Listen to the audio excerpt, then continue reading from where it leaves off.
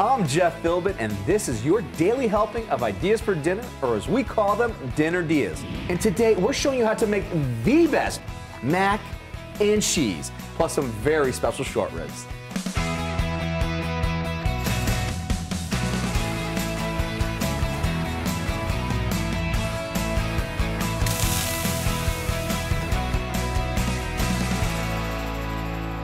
Our guest today in the Dinner DeeAs kitchen is a familiar face, the lovely Miss Maria Rumlin, the M and the R of M&R Southern Cuisine, where the flavor resides. Last time she was here, she shared her marvelous meatloaf recipe that I'm still thinking about to this day. And today, we're tackling not just mac and cheese, but also beef short ribs. And how do you know to get the right beef short rib? Well, you want to go to your local butcher or any grocery store, but you want to look for the thickness of the meat. Okay. That's my thing. So now we're going to season our short ribs up. And you know, you can't season your short ribs without having the Petty Chef beef seasoning. Whoa. The Petty Chef seasoning. Petty. Who's this lady on the label here? Of course, it's no other than myself. I'm very petty, you guys. So, I've already told everybody to beware. Look, you just got to admit it and just own it. Yes, own it. Okay. It's going to definitely entice your meat and make your meat act right. Who else doesn't want to be enticed by good meat? Yes. I mean, come on now. Then we have a little onion powder, you guys. Okay. I got probably about a teaspoon or two and some garlic powder. Very nice. So the whole goal of this is to have your pot a good heat. So when your meat hits that pot, you hear that sizzle. All right. Now we can hear the sizzle here very loud. Mm-hmm. You can grab the recipe for these very special short ribs with all the ingredients and directions you'll need, ready to print at dinnerdeas.com. The best way to get there, and Miss Maria knows this, of course. Open the camera app on your phone, just point it right at the corner of the screen, then tap the banner that appears on the screen, and you can get straight to us right now. Right to us. I love it. Now, is this a dish that you make at the home then? I do. Okay. When my husband acts right. Okay, so it's all about being right, because if not, then maybe like the Petty Chef comes out? Very petty. Yes, very. Okay, all right. And then he may get a scrambled egg sandwich, so okay, that's about it. So it's just the basics at that point. Basics. Okay. And as you see how we let that cook a little longer, you see that nice sear on there? Absolutely beautiful. You got a beautiful caramelization, and that crust right there is just gonna, ooh. And that sear helps lock in the flavor of your meat. Totally. So we should be able to take our short ribs out now. You're gonna take these out. If you like, you can sit them on the side as well. Mm-hmm. But I'm gonna cheat a little bit today. Uh-oh. Okay, yeah. So you see what how that good flavor left in the pan? Oh yeah. And we're gonna go ahead and throw in our mushrooms. So it's order of operations. Yes. It's that base of flavors. We've got that beautiful meatiness that it's in, and we're able to lock in those flavors, sear it all in with that beautiful crust for our short ribs. And you're not trying to cook your your onions and peppers. Just trying to give it like a little bit sauté. So they're gonna cook when you put them in the oven anyways. Just you're gonna build off the flavors already inside the pan. We have 2 bay leaves, and throw those in there. 1 stem of rosemary. I love rosemary. Yeah, it's nice. But be careful, it's very potent. You don't want to add too much. I have some fresh thyme. I'm gonna throw that in there. Kind of just gonna saute a little bit. So we have our tomato paste here. Just gonna kind of like saute that in there as well. Okay. This helps it gives you that good sweet flavor, and also it gives you great color. So we're not trying to cook it. We're just gonna do it like a saute. Okay. You can't go wrong with some red wine. Oh, come on. Any of your choice. For us, for the dish, for what? We're gonna save a little for us after we put it here. So you want to deglaze your pan? Okay. Yeah, just a little bit here. Okay. Yeah, just a little bit. Wait. Time out. I thought we were supposed to have some for us. I mean, I got some saved in the bag for us. Ooh, okay. Yeah. I was gonna say it's empty now. Yes. As you see that pretty rich red color in there. Absolutely. But don't worry, if you don't drink, the alcohol is gonna cook off anyway. So don't worry about that. And we have our beef broth here. You can use any name brand, any one you choose of. I try to get the one that's on sale. You know what? Yes. That's the favorite at the Philbin house too. So we're gonna put a whole thing in there. Because remember, it's gonna be cooking in the oven. Some of your juice tends to evaporate in the oven sometimes. We're gonna do probably about a cup of our chicken broth. Okay. Not much, just a little flavor of that. You can't forget the garlic. I know I have probably about 10 cloves in here, but don't judge me, you guys. Don't judge you. Don't you worry. It's gonna be absolutely delicious. And then as you let it cook some, just add your short ribs back in there. Okay. So nice and meaty. Oh, it's incredible looking. Yes, you want it to be submerged inside of your sauce. And what I also and it smells fantastic right now. I go ahead and I add probably a little bit more of the beef's. All right, so just a little coating. More. Just to kind of top it off. Just a little coating. So then there we put the lid back on it. All right. We're gonna throw it in our preheated oven at 375 for about 3 hours. We're gonna take a quick break because while our short ribs go into the oven, how Maria makes the best mac and cheese is coming straight ahead on Dinner DeeAs.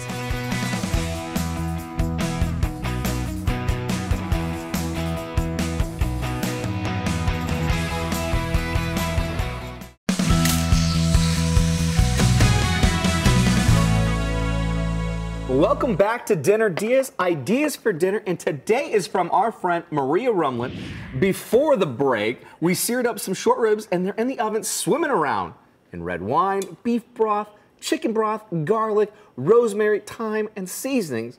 Any other day that would be fine for the main meal, but today it's actually the supporting actor to Miss Maria's mac and cheese. Yes, it is. All right. I mean, some of the best mac and cheese out there. We actually try to do a lot of cheese. 7. 7 cheeses. Okay, so let's count them down. What do we got? What are we working with then? We'll give you a little sharp. Okay. We give you a little mozzarella. Okay. And people don't like it, but I still use it, Velveeta. It's a very smooth cheese. Okay. You can use any kind of cheese your heart desires. Isn't the fun thing about macaroni and cheese? Because, like, you know, you could play with any type of gourmet cheese, any other cheese that's accessible. You could put any type of ingredient with. Like, one of my favorite recipes that I have is an adult macaroni and cheese with lobster, shrimp, and crab. Oh, yes. And, like, you can go as low, you can go as high. Macaroni and cheese is its own little palette, and that's what I love about it so much. Now, we already started with seasoning our water. I was gonna say salting it, but we didn't salt the water. We seasoned it our because water. What did we put in there? We put in a little, salt, a lot of salt because you want your noodles to have flavor. Also, we did some black pepper. We did a little onion powder and garlic powder. That also gives your noodle a base of flavor to start out with. Okay. So you want to cook them till they're kind of like al dente, which in this case I think they are. Yeah. So we can go ahead and drain our noodles. All right, you want me to help you here? We're gonna let Jeff do the hard. This is the easy part. All right. He's gonna drain the noodles. Gordon Ramsay would be very proud of this moment of my macaroni and cheese abilities and bringing over beautiful pasta here. So that's going to sit to the side. We're going to start our roux. We're going to do about that much butter. And about 2 tablespoons? About 2 tablespoons. Okay. Same thing with your oil, because you don't want your butter to burn. Okay. Now, what exactly is a roux? A roux is an old Southern technique that you can do to make gravy. Okay. Also, you can do to make gumbo, which is a long time with gumbo. Also with macaroni, it's the base of your cheese sauce. You basically try to do half of what you do. If you do a cup of oil, you do a half a cup of flour. I'm kind of guesstimating, y'all. Okay. Forgive me. It's a little bit of flour in there. Just start your roux off, and then you're gonna take your spoon, and you're gonna stir it. So it's just that simple as that. And then we're gonna add in our liquids, which is about 2 cups of each. And you wanna be careful, you don't wanna burn your roux. And you wanna kind of stir as you pour it in. And now we're just starting with a little bit of half and half here. I'm doing about 2 cups of each or half and half. Again, I'm guesstimating, don't judge me. We never would, all right? Because this is where flavor resides, okay? And I get fussed all the time about measurements, but I'm not a measurement girl. Okay, so then we have... You know, it's like cooking with my mom right now. Okay, my mom's one of the best cooks that I've ever been around. And I absolutely loved all the dishes she would make. And I would be like, hey, what did you do here? What did you do there? Something tastes different, because she was never, ever following it by the recipe. She was never, ever following it by the exact measurements. And this looks like this is something also that's coming from you here. Yes. Okay, so we had the petty seasoning on the first one. What do we got over here? We have all my seasons that I combined that I put into my macaroni sauce. Okay. So it's a secret. Okay, so it's a secret. Yes. Can you tell me? But in this year? Can you guys just, like, you know... I'm going to tell you, it is a little granulated sugar in here. Okay. People don't believe in putting sugar in your macaroni, but you should, because it helps offset the salty and the bitterness of the cheese. Okay. So we're gonna add a little bit of that in there. And I got a little smoked paprika. A little bit. A little bit. You just gotta just threw it all in there like it's everywhere. It's everywhere. That's the fun part about cooking. Okay. Cooking with love. You don't care how Some it looks. people put nutmeg, a little bit of I like like some nutmeg. paprika, a little I get paprika too. Okay, but so all right. nutmeg is very strong, so you want to be careful with nutmeg. Okay, all right. So as your cheese starts to, your sauce starts to get a little hot, you start adding your cheese in. So I'm going to go ahead and put in our Velveeta. Velveeta is going to be that base. All right, that's the first one that's going in here. 1 of 7 going in there. Because if you want to take your mac and cheese to the next level, like Miss Maria's, you have got to get this recipe. Go to dinnerdeas.com, scan the QR code up on the screen to get yourself over there right now. So we got cheese 1 in. And I do have a little smoked Gouda in there also. We're going to put that in there too. And we're not grating it. So like this whole box grater right here, yeah, we can just throw this one away. We just throw. Nobody has time. We don't have time to grate cheese. Gone. Because you're gonna grate it just to put it in the sauce for it to melt down. So gone. It's kind of like completely. what's the point? Yeah. See. Gone. See how I taught you that, Jeff? You taught me. You're teaching me and teaching everybody else. Yes. The ways of Miss Maria Rumlin here, and I love that. I love that so much. The very petty ways. Whoa! You said it on me. Okay. All right. I don't want to get on the bad side here because I'm not eating an egg sandwich. No. Okay. No. I'll let that be for your husband, not for me. Okay. I'm not having that one. I want this. Yes. All right. So what are we looking here for everything going on? Because we've already just got our Velveeta. We've got a little bit of some smoked Gouda into this, and we're just using the block form of it. You kind of cut up the Velveeta. I just kind of cut up a little bit and just throw it in there because it's going to melt down anyways. Okay. I put a little butter in there, and then we're going to start adding some of my other cheese. So as the hotter this sauce gets, the quicker it melts down. But you don't want to do it too fast because you can burn your cheese, and if you burn it, it's not going to be a good thing. So you just kind of let it melt down some. Oh, look at that. And I got to give you props because there is absolutely no room left in this. You have to push to the limit, Jeff. Push to the limit. Okay, we're going to the danger zone then here. All right, so what's next? So now we're going to add our noodles to our bowl. Okay. As you can see, our noodles they're al dente. They're not cooked all the way because, again, they're going to cook some more in the oven. Okay. So for that, thank you. Then we're going to allow you the pleasure of pouring. Oh, so I got I see now I got to see it goes all the way to top, see if it gets anything to drop. Now, are we going all things here with this? Just like, I was going to say, like, that's... Like maybe about half. We're going to, okay, you pour... My arteries, thank you. You pour... Don't judge me, okay? I am not. Are you kidding me? This is exactly how I would do this. You hear that sound? Oh, it even sounds like it's going to be so good. And this is only half, my friends. So you can put that down. All right. And we're gonna put that in the fridge. So we're gonna add some more of. Oh, then I'm gonna put the rest of my Velveeta in here. We're gonna go all in. You might as well. You only live once. Just the chunks of Velveeta. Yes. So then we're gonna get our pan right here. All right. I'll bring it to you. How about that? Okay. And we're gonna start to layer it. There's no easy way. You just put it in there. And what I do is I layer it. So we're gonna put a little bit of this in between. All right. And then a little bit of the... And just to confirm, more cheese. More cheese. More cheese. All right. And I'm gonna put little secret compartments of cheese in there. A little flavor pockets? Yes, because when you bite into it, and when it melts, it goes all the way through the other noodles. All right. So then you're gonna take your other half, your better half, and you're gonna layer the remaining part in there. My trust and confidence is at the all-time high right now with you because literally you surprised us the last time with that incredible meatloaf and it was out of this world fantastic. This mac and cheese already has all of the properties that you're looking for. Okay, it's got that creaminess, it's gonna have a stringiness and a gooiness that I've never ever could imagine. So and it's gonna have flavor. And it's gonna have flavor. It should. I mean, there's like layers and layers of cheese and even more flavor behind it. It's kind of like pan it out. Would you say that this is actually like you just totally flipped it on its like course here, and that now it's no longer called mac and cheese; it's actually cheese and mac? I think it is. You know, I got that on my post one time. That's not macaroni. It's cheese and mac. That's cheese and mac. Okay. So we'll take the rest of our of course, our sharp and our. Of course. You're not gonna get the macaroni. It's got to be that balance. It's like kind of like, you know, start with a little bit, get into the middle, he's get a little more, then we get a little bit more on the top. Yes. I mean, come on now. You gotta have that mushroom you have for to. that spread. You have to, and plus that's gonna have all of that nice little bit of bubble, and that's gonna bring everything behind it. Come on. It's gonna be so freaking good. I love it. Got a little mushroom in there. Take that out, and then we're gonna get our season. Okay. We're gonna do a little smoked paprika on top. Okay. And then we're gonna do a little parsley, and then we have a little black pepper right there. Okay. This is black pepper and a little bit of garlic powder. And then you guess what? In the oven. In the oven. For 30 minutes. For 30 minutes. All right. 375. 375. It's gonna go straight in. It smells. You smell that? Perfect. Let's put it right. You can just slide. That's hot. He's trying to burn his fingers off, you guys. Can't do. All right. Okay. The amazing Cheese and Mac has an appointment with that oven over there, and while it bakes, we're taking a break. When we come back, we check in on our short ribs, and Miss Maria makes another great gravy ahead on Dinner DeeAs. Stay tuned.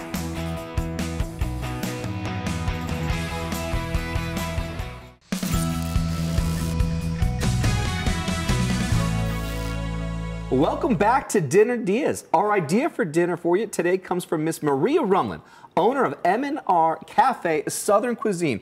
Join us, please, where the flavor resides. Before the break, we made a magnificent mac and cheese. The secret's in the layering. It is. Okay, and the ton of cheese we added too. A ton. A ton of cheese we added. And we've also been cooking up short ribs, which we seasoned and seared earlier for a double bill of deliciousness. At home, you'd want to have those short ribs in the oven for at least 3 hours. 3. And we started some earlier, which should be ready for, well... Now. Well, not just quite yet. Just not yet. Just not yet. It's almost ready. Now it's ready. Now it's ready. Now it's ready. Can I go check for this? You sure can. All right. Okay.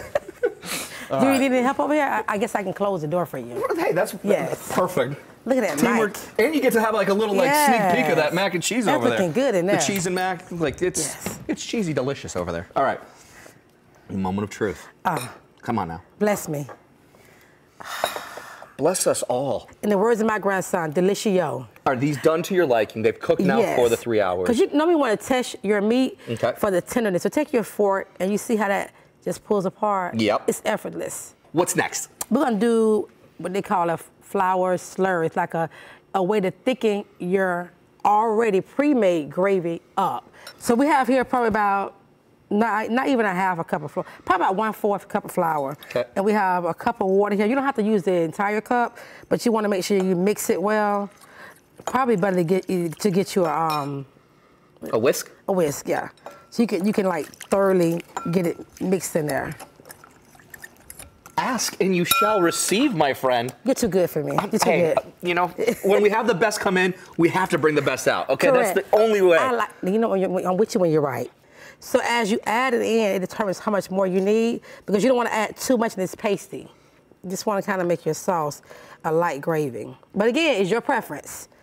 Don't follow what I say. It's your preference. But you can, because for Miss Maria's recipes for not just these short ribs, but also the mac and cheese, go to our website, dinnerdeas.com, scan the QR code there to get straight to it. See, look at that. It's coming together. Amazing. It's coming together. And if you turn the eye on, let it cook a little longer, if you like, it'll help thicken the process up a little more too, but it's straight out the oven, so it's already piping hot. It's already piping hot. So we're good. It's ready to serve. All right, so when we come back, we're going to taste test this gravy, those short ribs, and not forgetting our mac and cheese. And cheese. Cheese and Mike. And cheese. And cheese. Cheese? I think you forgot one. Cheese? Maybe 2 more? Cheese? 1 more. Cheese. That's all ahead on Dinner DeeAs.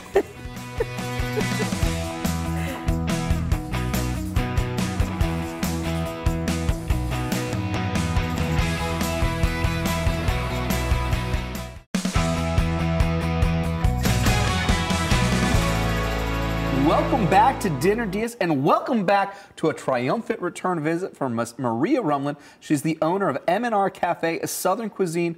Follow along on the screen where the flavor resides. Today, she made us her short ribs and gravy, but more importantly, the only mac and cheese you'll ever need to know how to make. This looks absolutely stunning. I can't wait to just go right into it. Yes. Let's do it. Let's get it. So we're gonna go ahead and we're gonna give Jeff just a little bit, not too much. Just a little bit. I mean, just a corner of it. Because am I gonna get the mac or am I gonna get the cheese? I mean, we've got like 7 different cheeses in here. You're gonna get the cheese. Look at that. Look how stringy. Ooh. Oh, that is ooey gooey delicious. That's always the best. It's like where it's just kind of like, oh, I gotta put that right back, and it's just kind of like let that piece go. I'm gonna have just a little bit right here. It's gonna take a lot from me. It's gonna take a lot. Well, there's a lot of hard work and love that went into this. Yes, it is. What should we be tasting here? Oh, just the goodness of the cheese. Oh, look at that, look at that. It's incredible. It's still going. You want to see how high this can go? Now that is It goes good. all the way off camera. That is how, literally, I've got like an aerobics, like workout of just cheese right now, like and 1, and 2, and 3. By this time, I'm going to count all the cheeses we added into this. And it's cheesy, it's not greasy, it's creamy. The noodles have a slight bite to it. It's like the perfect. You did them so well because they were al dente. They finished off with all those cheeses, and it allowed for it to just kind of cook so well. Yes. But we can't give, without some love to our beautiful short ribs here. You don't even need a knife. Look at that. I was kind of going for it, going like I'm being a gentleman here, and I'm like, no, I'm rip it right off. Just rip it right off because. I mean, just rip it right off. Okay, that's what it's all about. Okay, let's see what's going on. It's delicious. What are you tasting? I taste the love. Okay. And most of all, I taste the Petty Chef beef seasoning and that short rib. Okay, Yes. so that is where the flavor resides. Right. Okay. That is where the flavor resides. I am tasting all of those beautiful flavors and that tomato paste just to kind of bring such a richness behind it. Yes. That little bit That is delicious. of depth. Now, just going back to the mac and cheese though, because I gotta ask. You think we could have put more cheeses into it? We could have. We could have even put more into it? Yes. Well, we're just gonna have to find out for the next time then. Exactly. Thanks again to Maria Rumlin. Go to dinnerdeas.com for the recipes for everything she's made today and a link to her M&R Cafe Southern Cuisine restaurant, which is where you can buy her Petty Chef seasonings. I'm never the petty, Jeff Philbin. Thanks for watching and see you next time for more Dinner Diaz.